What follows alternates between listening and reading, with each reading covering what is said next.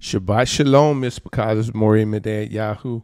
Want to welcome you to another live stream of My Living Branch here on Rumble. We're glad to have you. We're excited about the lesson for today. And as the Father continues to navigate our way, we are thankful, ever so thankful for his guidance. So as we always try to start the broadcast a little early, just in case we run into any glitches, and hopefully you can hear me loud and clear out there in Rumble land.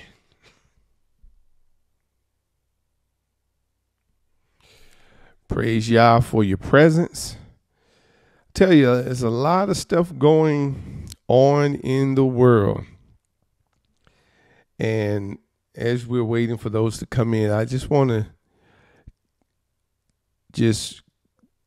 exalt you to remember that the world is a stage, and what's being presented to us is always a distraction as to what is happening. Thank you, Akeem, for that. I appreciate it. And if you have not been on the livingbranch.app, I encourage you to, become a part and check it out. Put over there some interesting information that is not, all we see over in Israel is the war. But there are other things that's going on that's not being told, and it's all a part of an agenda. So rest assured, we try our best to stay on top of things and let you know what's happening. And of course, we have the financial system is going through a major change. They are struggling to keep this debt-based system alive. So what's going to happen? Well, there's going to be a transference of wealth. And you need to start asking some questions. Well, what's it going to transfer to? What's going to happen to the debt-based system? Those are topics that definitely you need to think about, research, because they get ready to pull the old switcheroo. But guess what? Whenever a magician pulls a switcheroo, before he does it, he creates a distraction so that you're not looking at what he's about to do. So you can guarantee what they're about to do. They're creating all these distractions, and you're looking at the distraction, and then before you know it, they done pull the rug out, and you're wondering where the rug went. This is how this system works. So over here, we're focused on righteousness. We're focused on the Father's agenda, his journey, where he's taking us. And as we speak, we've started working on some new videos for the Yahoo.Army site, just to update and bring more clarity for what we believe and why we call the Father Yahweh. There is scholarship on it, but of course, like everything else, it's suppressed. And most people are left up to their feelings and their emotions and the research that they allow you to access. But, they always said, if you want to conceal something, hide it in a book. Because people want shortcuts. They don't want to research. They just want to play a video where so-and-so said. Such and such said. But it's time for us to dig out the shovels and start to uncover and and reveal some things. All righty, Miss Picasso, we're going to get ready. We're at the top of the hour, 1 o'clock p.m. Eastern Standard Time. We say Toda Rabbah for all of those that joined us here. Shabbat Shalom to you. We're going to get ready and pray, and then we're going to get into this lesson of learning.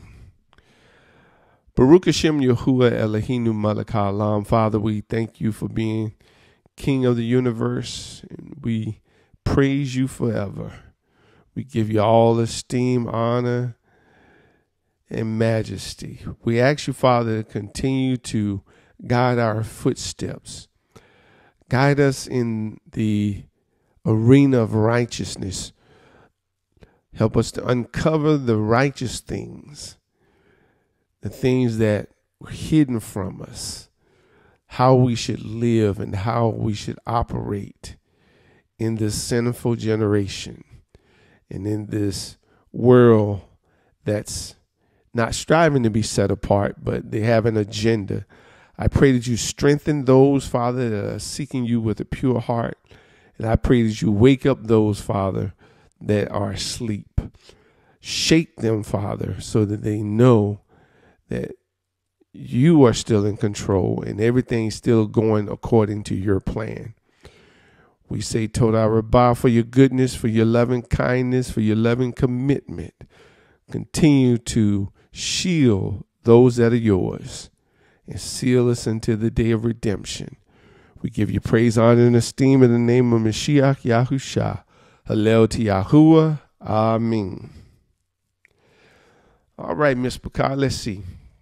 Of course, I always encourage you to make sure that your words and actions come from the tree of life and not from the mixture of the tree of the knowledge of good and evil. So easy to mix things, but we want the pure tree of life. It's nothing like having it pure. Now, this is where we're at. We're here on the man's journey. Don't worry, ladies. The woman's journey will start soon. And I think, not unless the Father says otherwise, this is going to be our last one on the man's path. And then we're going over to the woman's path. But all of the paths starts where? The Father's house. This is where the journey starts. So seeing the chain of authority and what happens when a man and a woman leave their father's house is key to understanding how function and purpose work for a man and a woman. So we are showing some more here. This is key. Now, I want to remind you of this. Proverbs 13:24. He who spares his rod hates his son, but he who loves him seeks him with discipline. And also Proverbs 3 verse 11. My son, do not despise the discipline of Yehua, and do not loathe his reproof. For whom Yehua loves, he reproves. As a father, the son whom he delights in. So this is going to be an interesting journey for us. Okay.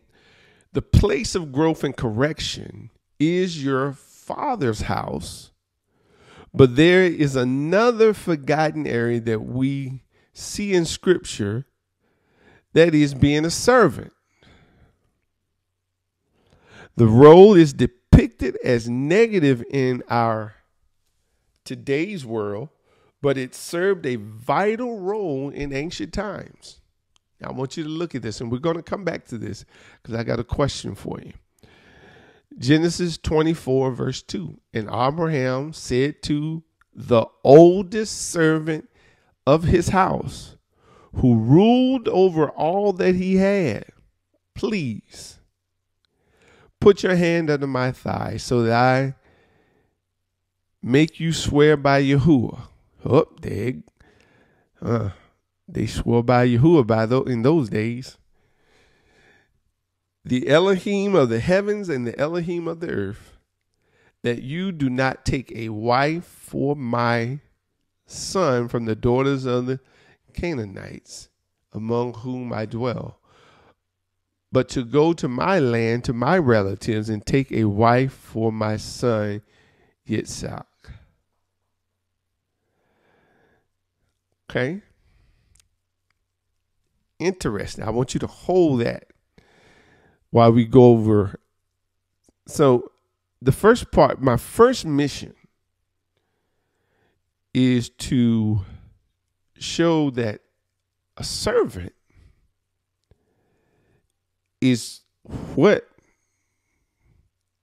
Not a bad thing to be. Look at what Abraham's servant. He ruled over all of Abraham's, all that he had. He was ruler over it.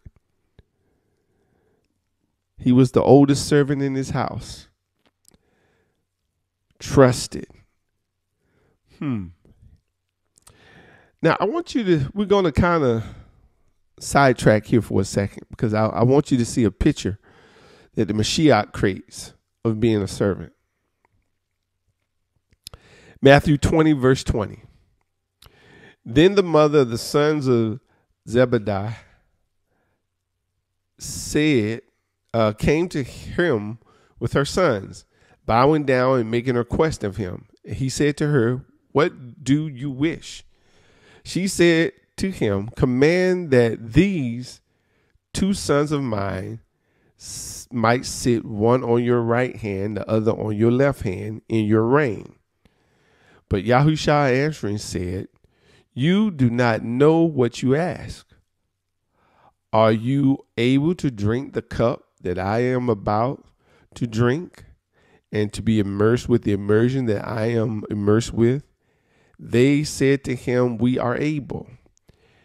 And he said to them, "You shall indeed drink my cup, and you shall be immersed with the immersion that I am immersed with. But to sit on my right hand or on my left hand is not mine to give, but it is for those for whom it has been prepared by my Father." And when the 10 heard it, they were displeased at the two brothers. But Yahusha called them near and said, "You know that the rulers of the nations are masters over them, and those who are great exercise authority over them. But it shall not be so among you. But whoever wishes to become great among you, let him be your servant. And whoever wishes to be first among you, let him be your servant, even as the Son of Adam did not come to be served, but to serve, and to give him his life as a ransom for many." Now, I've seen many who want to be in the limelight. They do things so that they can be seen. But this is not what Mashiach is advocating. We're not trying to be seen. We have a purpose. And the purpose is to follow him. He didn't come to be served, but he came to serve. And he wasn't trying to move beyond his authority. It wasn't within his authority to give the left and right hand to sit on those sides to whomever, that was in the father's hands. So he stayed within his authority, and he had the mindset to serve. As you will see, I encourage you to go back and look at the mindset that Eleazar, Abraham's servant, the mindset that he had in serving. He wasn't, all up in arms about going to get a wife for Yitzhak or Isaac. He did it with purpose. He did it looking forward to the journey and praying that the Father would guide him so that he could find what Abraham desired for his son. All in being a servant. Now, I got a question for you. This is something to think about. Why wasn't Yitzhak or Isaac over Abraham's house instead of his oldest servant? That's something to think about.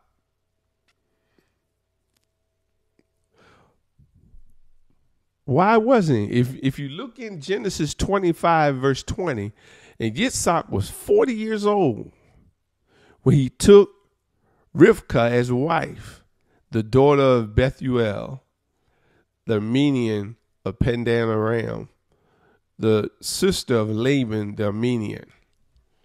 So why didn't Yitzhak, he was old enough, why didn't he rule over it? So what was he doing? What was Yitzhak doing all that time in his father's house? Well, see, you've got to see the picture. A son has to learn, and so that he can be over his own house at the appointed time. He learned how to be a sacrifice. Think about when Abraham was tested by the Father to see if he loved his son more than he loved Yahweh. He was tested. And he was willing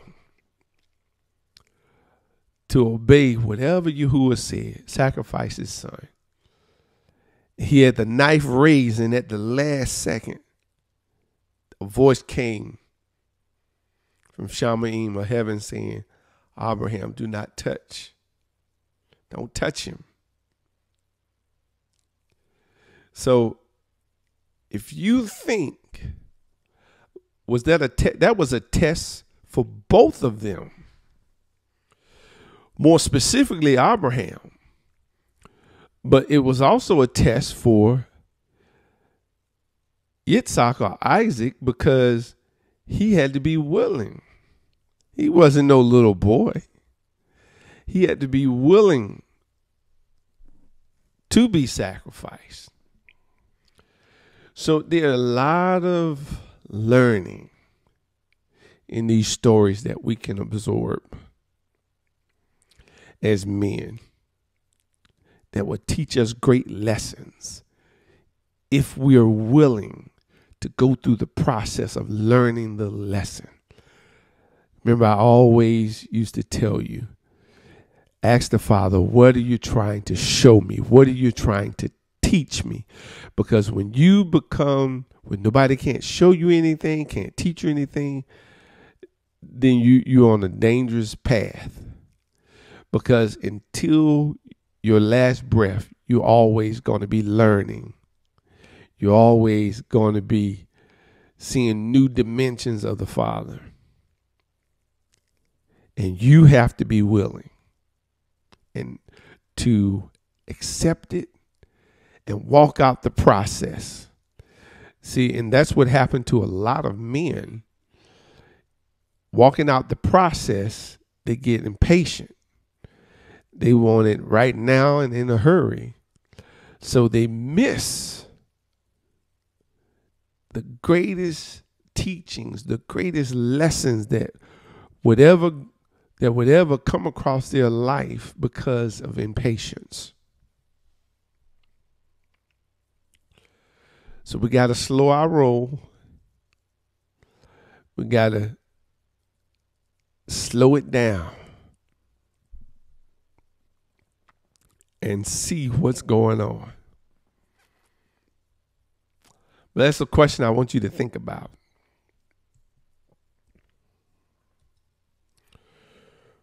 Where was he? Okay, now, something to think on. Sonship and servanthood. Now, I'm going to bring out, at the end, I'm going to show you some other stuff, but I'm just going some other places here. In Isaiah 49, verse 1. Listen to me, O coastlands, and hear you peoples from afar. Yahweh has called me from the womb. From my mother's belly, he has caused my name to be remembered. And he made my mouth like a sharp sword. In the shadow of his hand, he hid me and made me a polished shaft. In his quiver, he hid me. And he said to me, you are my servant, O Israel, in whom I am adored. And I said, I have labored in vain. I have spent my strength for emptiness and in vain. But my right ruling is with Yahuwah, and my work with my Elohim. And now said Yahuwah, who formed me from the womb to be his servant, to bring Yaakov back to him, though Israel is not gathered to him, yet I am esteemed in the eyes of Yahuwah, and my Elohim has been my strength. And he said, shall it be a small matter for you to be my servant, to raise up the tribes of Yaakov, and to bring back the preserved ones of Israel? And I shall give you as a light to the nations, to be my deliverance to the ends of the earth. It almost sounds like what we read about Mashiach's mission. That's why I put it here. He said he didn't come to be served, but he came to serve.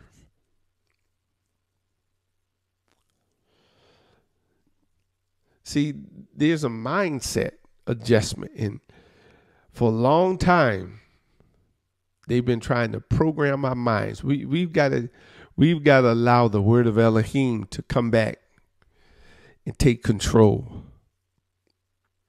Now, I thought that this, when it comes to sonship and servanthood or hired servant, shows something, because there are a couple of lessons that are going on here, and we're just going to touch the surface. The prodigal son is a great,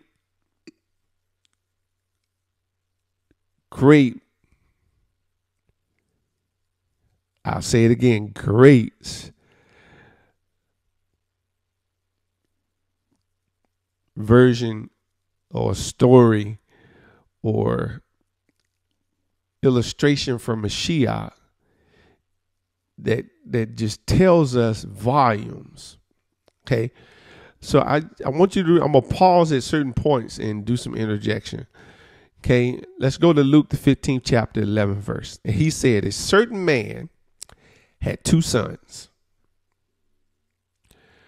The older of them said to his father, the younger of them said to his father, Father, give me the portion of goods falling to me. And he divided his livelihood between them. And not many days after, the younger son, having gathered all together, went away to a distant country.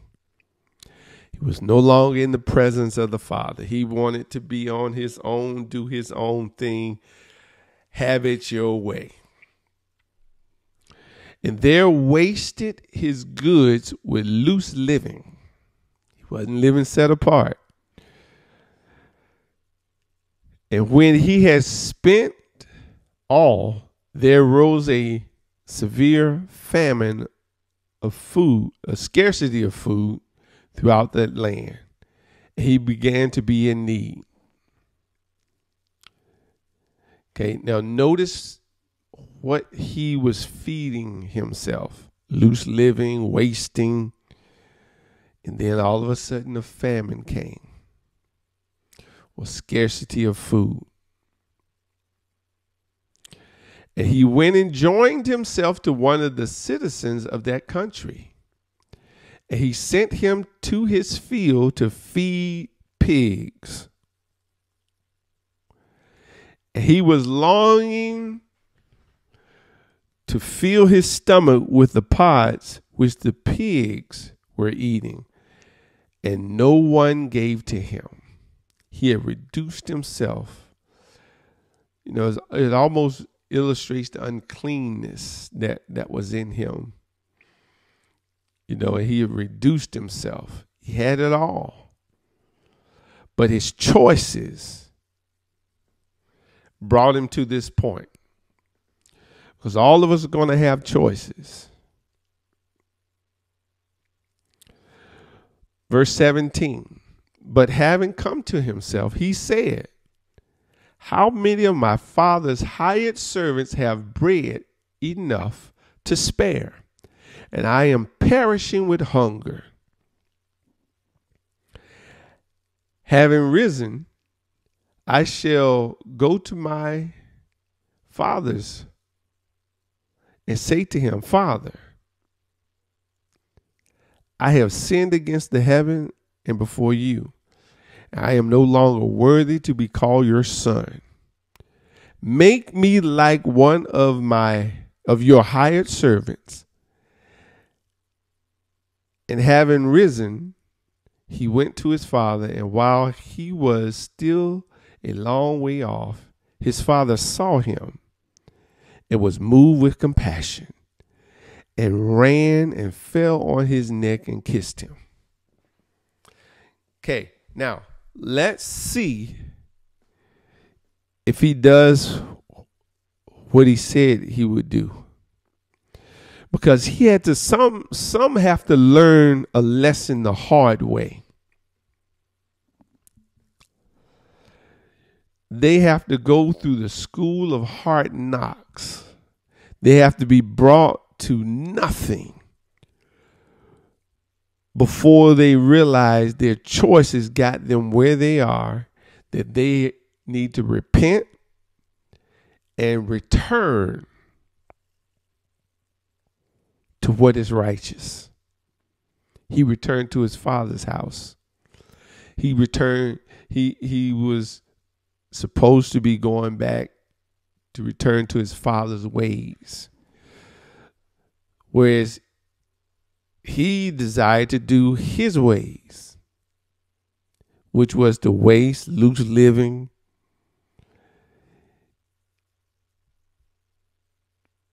So you have to make a decision.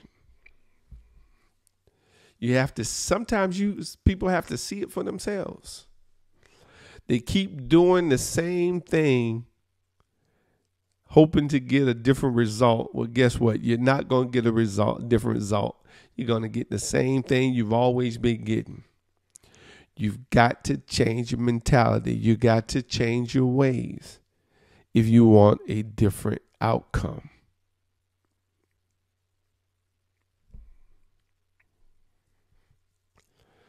So now let's look here. Let's see in verse 21 if he did what he said he would do. And the son said to him, Father, I have sinned against the heaven and before you. I am no longer worthy to be called your son. He did exactly what he said he would do. Losing everything, being brought down to a low level, brought humility. opened his eyes. He was abiding in death. And you'll see this why the Father is saying what he said at the end. He was abiding in death. For some men, because you're hard-headed, you're going to have to go through and go to that point where it snatches you out of death to get you where you need to go. You almost got to go to the brink of death. Had nothing. He had to get folks to help him, and then the person that helped him sent him out to feed the pigs, and he was so hungry. He was looking at what the pigs were eating, saying, if only I could have some of what they got. It brought him to a point of understanding. You're going to hit your head enough that sooner or later you're going to realize, some of the wisdom and counseling that you receive, you're going to start to listen to. Now, look what the Father does. But the Father said to his servants, bring out the best robe and put it on him. Put a ring on his hand and sandals on his feet, and bring the fattened calf here and slaughter it. And let us eat and rejoice, because this son of mine was dead. Why was he dead? When you operate in disobedience, sin, what does sin bring forth? Death.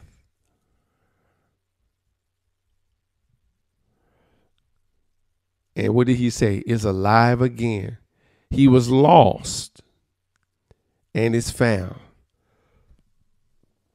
And they began to rejoice. And his older son was in the field. He was doing what he's supposed to do. We're going to talk about that at the end too. And when he came and approached the house, he heard music and dancing. And having called one of the servants, he asked what this meant. He said to him, your brother has come, and your father has slaughtered the fattened calf, because he received him back in health. He was wroth and would not go in. Okay, now this is a test for the older son, because he doesn't have a complete picture. He's just looking at what the younger son did and doing a comparison to what he's done. But he's not seeing what he's doing right now, how he's upset, and then isolating himself from the celebration, because he's not looking through the eyes of the Father. So even if you're in good standing and you're doing what you're supposed to do, you still got to be careful, because you might misinterpret something and see it through your point of view instead of the Father's point of view. So his father came out and pleaded with him, and answering, he said to his father, see, these many years I have been serving you. I have never transgressed, now look at his record now, a command of yours, but to me you have never given a young goat, so I can rejoice with my friends. But when this son of yours came, he has devoured your livelihood with whores. You slaughtered the fattened calf for him. Then he said to him, son, you are always with me, and all that I have is yours. And we had to rejoice and be glad, for your brother was dead and is alive. He was lost and it is found. So you see the father's perspective.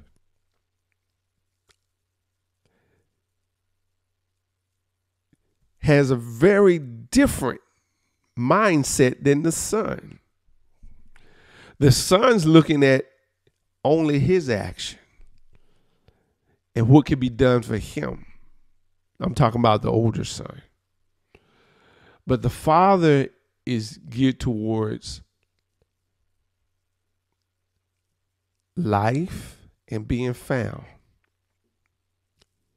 He could have stayed lost. He could have stayed dead. But this whole experience has produced life in him and has caused him to find himself. He found humility. And I guarantee you, he'll be a better son from there.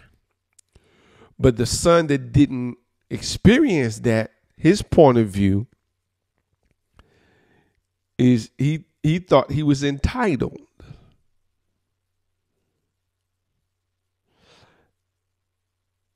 He wasn't looking at the greater picture. He was only looking at, why hasn't the Father done for me so I can be with my friends? But his brother wasn't with his friends. His brother was out there sinning.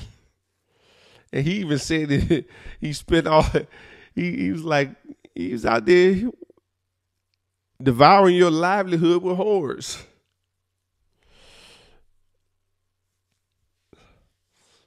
So both sons had to learn lessons.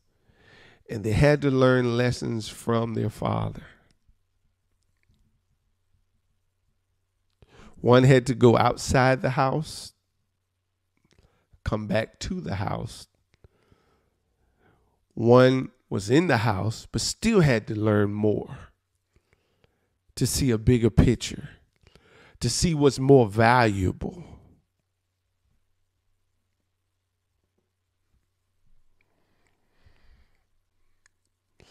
And men, you've got to learn where to place value. Some of us are placing value where there is no value. Investing in the word of Elohim. Becoming the best son possible. Becoming the best servant possible.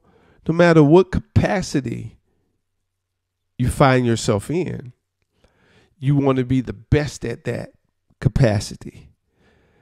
And that's when growth and promotion comes. But if you just half-hearted, see, remember, the Father knows your heart. See, the Father could look at that other son's heart and hear his words. Look at verse 21. Father, I have sinned against heaven. What do you think he was referring to? And before you, I am no longer worthy to be called your son.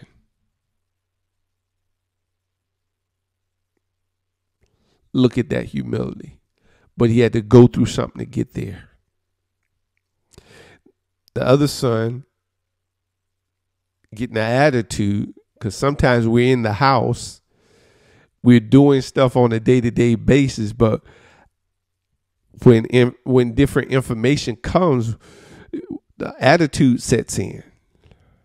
And we don't want to operate with the attitude. We want to see how the Father sees, a bigger picture.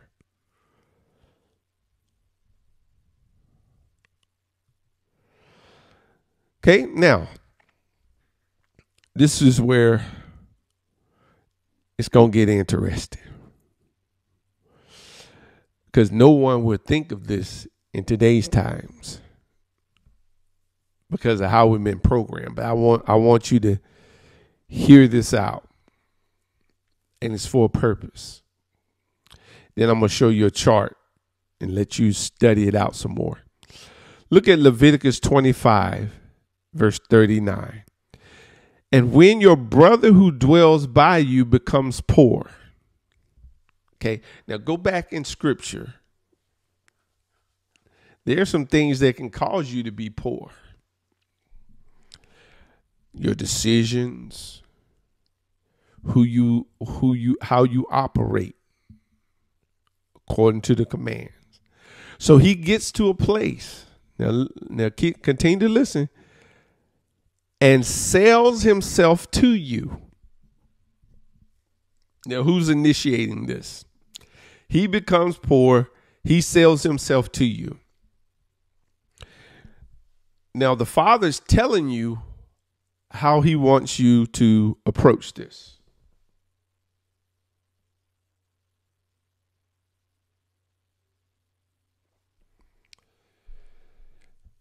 He says, do not make him serve as a slave.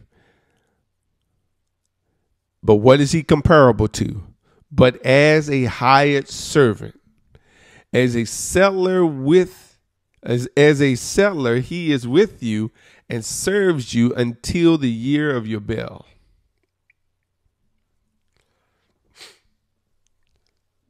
So he's comparable to, when he sells himself, he's comparable to a hired servant.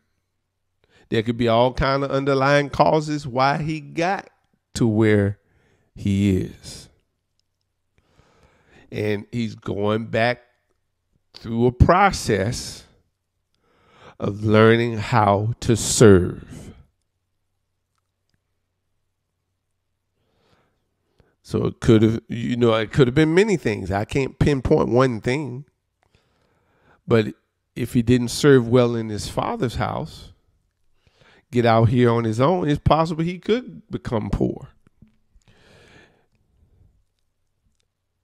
But this is designed to bring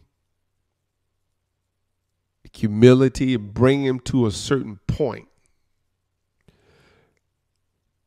Because when he returns to his inheritance, he'll know how to treat it. He'll know how to be over it. Look at verse 41.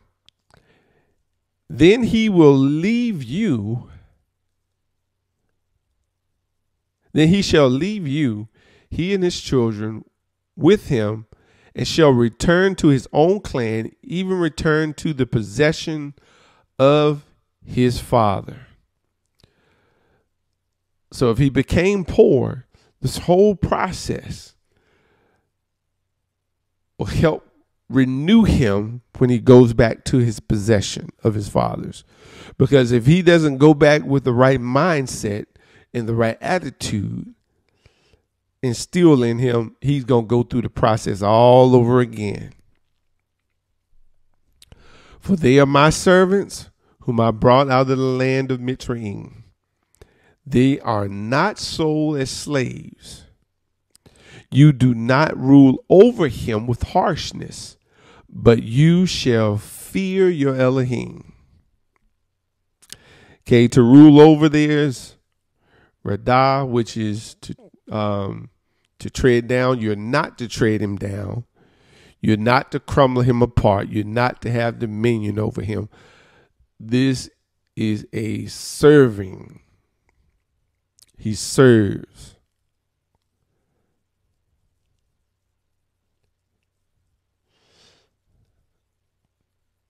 Now notice here, and your male and female slaves whom you have from the nations that are around you, from them you buy male and female slaves, and also from the sons of the strangers sojourning among you.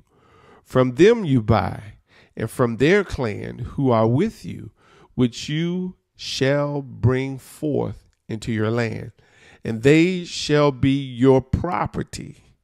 Talking about the slaves. Okay, but you're not treating a servant, hired servant, as a slave. You don't treat your brother as a slave. He's not your property. And you shall take them as an inheritance for your children after you, to inherit them as a possession. They are your slaves for all times. But over your brothers, the children of Israel, you do not rule with harshness one over another. So you don't rule with harshness, and he learns to serve you until the year of release.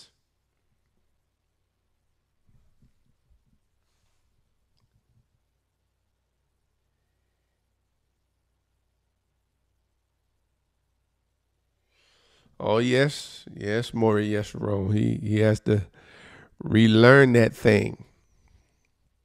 But whatever the cause, if he doesn't learn it before the year of release, he's going to go back and repeat that whole process. It becomes a vicious cycle. And yes, it is better to go through certain things. Remember, who is not trying to change your situation. He's trying to change you. And that's what the serving, like a hired servant should do. If you have the right attitude. So if the Father has appointed, see, I don't know your circumstance. But if you're going to serve, when I say serve, I don't know your situation. I don't know. Today's time, you won't see anybody selling themselves, because we're outside the land. We don't have an inheritance at this point to return to. But what I will tell you is if you have to join yourself to someone to serve, then I suggest that you do it wholeheartedly. Or if the Father has sent you to be of service to someone, do it wholeheartedly. Learn the lesson. I keep coming back to that. Learn the lesson of why you're serving. Serve with humility. Work through that process. And you will see great value come to your life. You'll find that great people have sat under great people. That's how they learn. But if you're not willing, then you'll just keep on the same cycle that you're on. Now, I want you to keep note. He makes a difference that Israel, your brothers, are not slaves. You don't rule over with harshness. But you're doing all of this because of what the Father commanded, and you're fearing.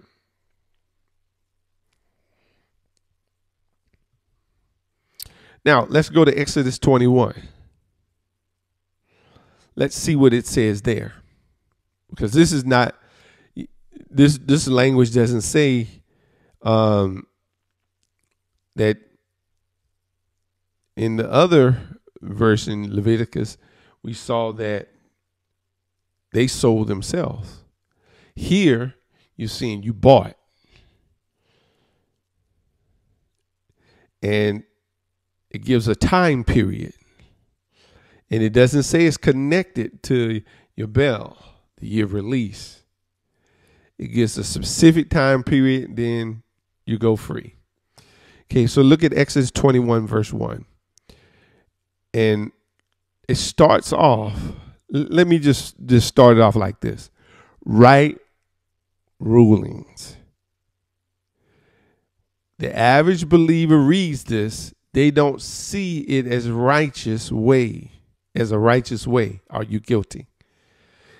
These are the right rulings of the father. This is what he put out. These are his guidelines. These are the right rulings which you are to set before them. When you buy a Hebrew servant, he serves 6 years, and the 7th he goes out free for naught.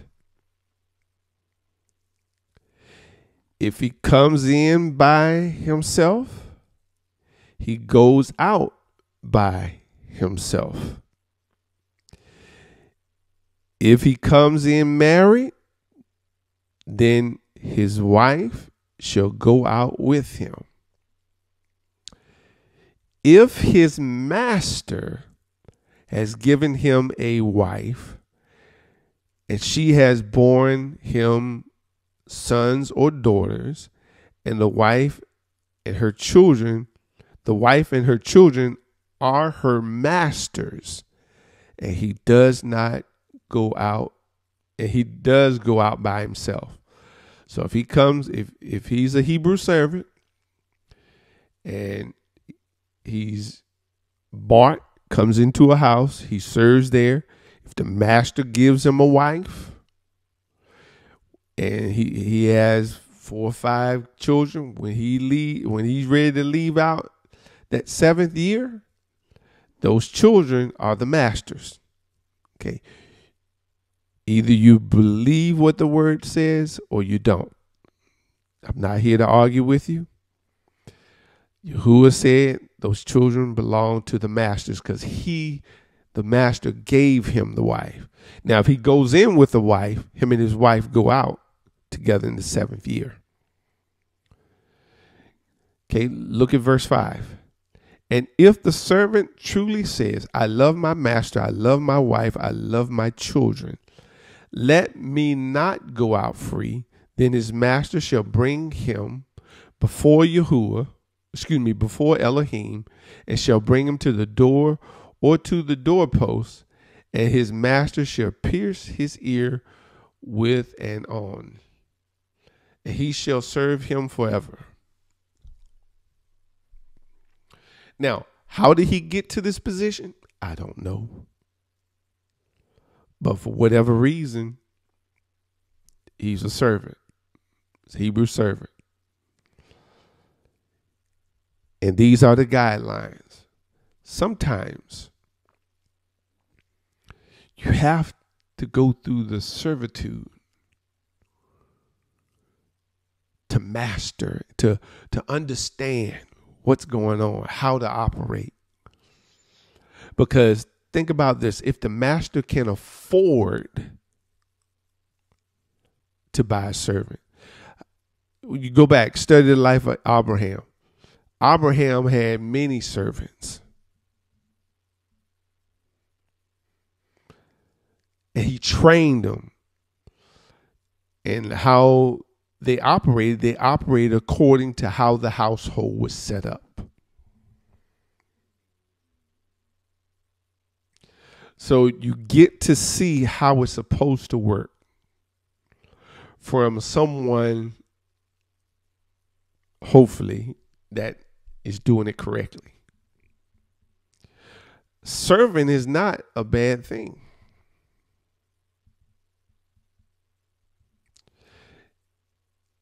If we were still in the land, this would be great for a lot of men.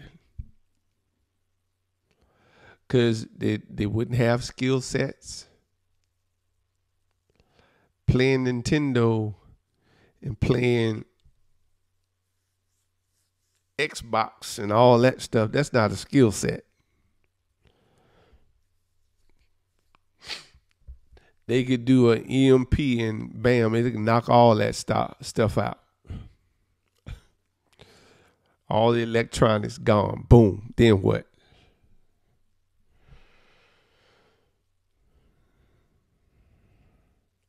So no matter what path you're on, you got to understand you have to learn from the path that you're on. Many aren't learning, and they're on, it's like a record on repeat. Okay, let's go back to Luke, the 16th chapter.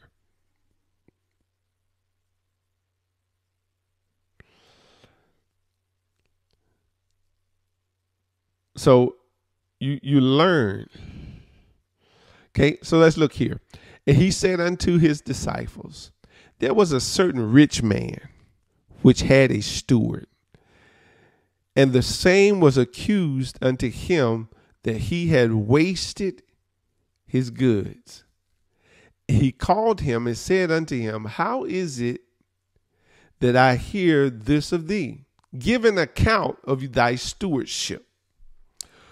For thou mayest be no longer steward. Then the steward said within himself, what shall I do? For my Lord taketh away from me the stewardship. I cannot dig. Didn't I say about skill set? I cannot dig, and to beg I'm ashamed. I'm resolved I'm resolved what to do, that when I am put out of the stewardship, they may receive me into their house.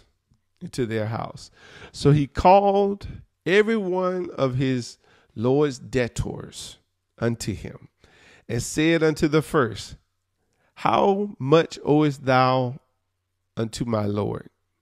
And he said, 100 measures of oil. And he said unto him, take thy bill and sit down quickly and write 50. Then said he to another, and how much owest thou? And he said, 100 measures of wheat. And he said unto him, take thy bill and write 4 scores. And the Lord commended the unjust steward, because he had done wisely. For the children of this world are in their generation wiser than the children of light. And I say unto you, make to yourself friends of the mammon of unrighteousness, that when you fail or ye fail, they may receive you into everlasting habitation. He that is faithful in that which is least is faithful also in much. And he that is unjust in the least is unjust also in much. If therefore ye have not been faithful in the unrighteous mammon, who will commit to you trust of true riches? If you or ye have not been faithful in that which is another man's, who shall give you that which is your own? Did you just read what it says? Did you read? Did y'all catch verse 12? If you have not been faithful in that which is another man's, who shall give you that which is your own? No servant can serve two masters, for either he will hate the one and love the other, or else he will hold to one and despise the other. You cannot serve Elohim, or for the context of this, God and mammon. So what are you going to serve? Told you it's lessons to be learned. Now look at this. I'm going to get to this chart here in a second. Matthew 24:45. Who then is a faithful and wise servant whom his Lord has made ruler over his household to give them meat in due season? Blessed is that servant when his Lord, when he cometh, shall find so doing. Verily I say unto you, that he shall make him ruler over all his goods. But if that evil servant shall say in his heart, my Lord delayeth his coming, and shall begin to smite his fellow servants, and to eat and drink with the drunken, The Lord of that servant shall come in a day when he looketh not for him, and in the hour that he is not aware of, and shall cut him asunder, and appoint his portion with the hypocrites. There shall be weeping and gnashing of teeth. So this is the chart, and I put down here, you can take a screenshot of this if you want to go back. Hebrew servant, hired servant, or this is like the hired servant. So you can go from your father's house. You can have your own house. You might be a Hebrew servant. You might be like a hired servant. Okay. But here, if you're in your own house and you don't oversee and do execute with wisdom, you can end up being a Hebrew servant or a hired servant. But if you're faithful here, okay, here at your bell, you return to your what? Your own house, your father's house. Here, if you do what you're supposed to do at the end of the 7 years, there's so much value in you that you can get your own house. The whole goal is to go from your father's house to your own. But there's a lot of nuances in here. The Hebrew servant could go back here, the hired servant. So no matter where you might be on the spectrum, if you're faithful over little, he'll make you faithful over much. And that's what you got to strive to do. Be faithful, wise, humble. So, as we can see, the end result is Yahuwah's purpose. Remember, correction, acceptance here. If you're rejecting his correction, you're going to continue to go through that cycle. Don't let nobody fool you. They want to tell you it's the devil doing it. It ain't the devil doing it, it's you. It's your decisions. Even the little things, the choices you make. Who you putting first? I'll leave it at that. So unless the Yahuwah says otherwise, we're going to next week go over to the women. And we'll see what the scripture has to say. And we're going to walk that out. All righty, let's pray, Ms. Bakah. If you have prayer requests, you can send them in to info@mylivingbranch.org. Father, I pray for your wisdom. We all need it. We're all at a place in this journey that we need to move forward. Move forward with new power, with new strength, with new vitality. I pray, Father, you open our eyes. Give us the wisdom we need at this point. Continue to stir the pot around. Our desire is to see you in peace. Help us to be faithful over what you have appointed for us at this hour. We thank you, Father, for all you do. No one can match your kindness and your love towards us. Hallelujah. We give you praise, honor, and esteem for that in the name of Mashiach Yahusha. Hail to Yahuwah. Amen. All righty, Ms. Picasso. Over the coming weeks and months, we're going to be adding some more material to Yahuwah.army. To when people get the bookmarkers to draw them in. So we're still giving out the old bookmarkers, and when those finish, we'll go to this bookmarker. They'll be ready to go. So if you need some bookmarkers, hey, hit us up at bookmarkers.club. And make sure you keep check on the Yahua.army website. Pesach is going to be here soon. I mean, time is rolling. I mean, seemed like it was just Monday. Seemed like we just finished the coat. Time is rolling.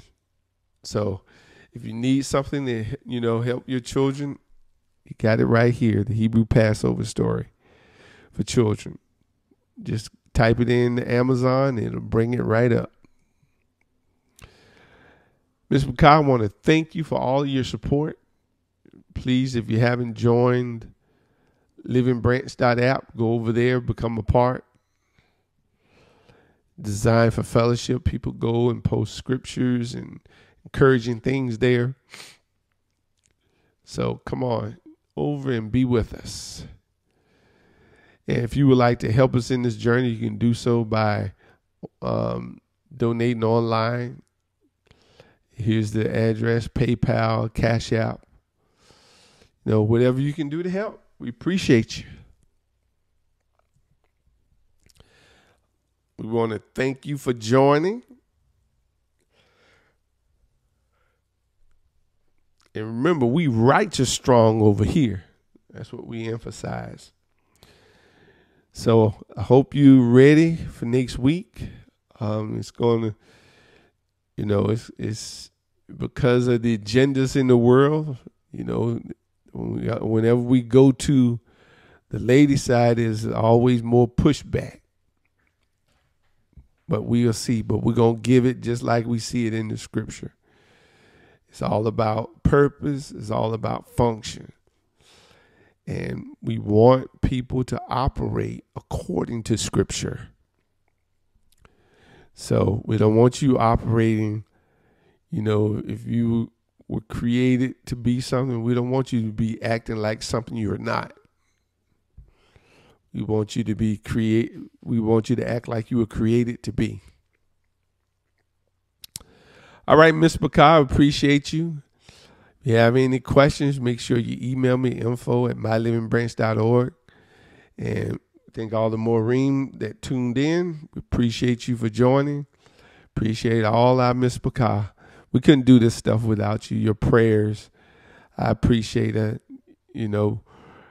because I know we need more and more stuff to advocate for righteousness. All right, Ms. Bakar, this is Moreh Medad Yahoo saying unto you, Shabbat Shalom, and let's make this the best Shabbat ever. Shabbat Shalom, Ms. Bakar.